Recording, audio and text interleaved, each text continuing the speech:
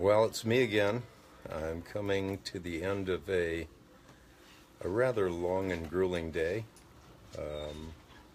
Had 4 different injections of chemotherapy. The last was pretty interesting. I suddenly, in the middle of it, I got a short breath, and also I had a real strong pain in my chest, and then all of a sudden I started to shake uncontrollably, and so those symptoms caused the nurses to shut down the chemo until they could get me back to a place of stasis, and they did.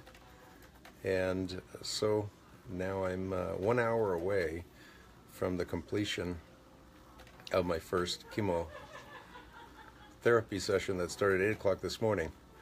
So it's been a long day. I continue to have deep gratitude in my heart for the way the Lord has sustained me and covered me in a blanket of peace. And I was just thinking about my favorite I don't know what you'd call it. It's poetic. It's something that I found many years ago on a placemat back in Southern California, and I immediately memorized it. And I've used it many times to encourage people, and it's very encouraging to me. But it goes like this. It's called The Weaver.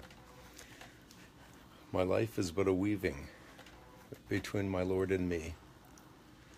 I do not choose the colors, he weaveth steadily. Oft times he weaveth sorrow, and I in foolish pride forget he sees the upper, and I the underside. Not till the loom is silent and the shuttles cease to fly will God unfurl the canvas and explain the reason why the dark threads are as needful in the weaver's skillful hands as the threads of gold and silver in the pattern he has planned. Beautiful. God is creating a tapestry, and sometimes we just see the underside of the tapestry and it doesn't look so good. But God knows exactly what he is doing.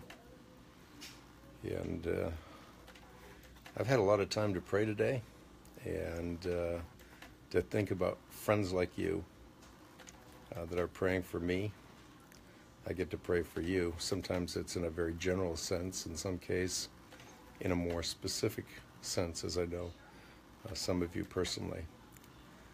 But thanks so much for your prayers and concern.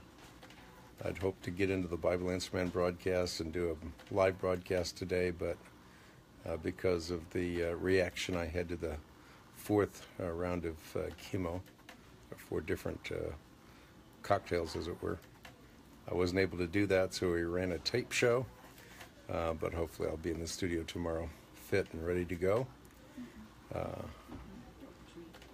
So again, thank you for your prayers and for your concern, and the best salutation to end this with is Christ is risen.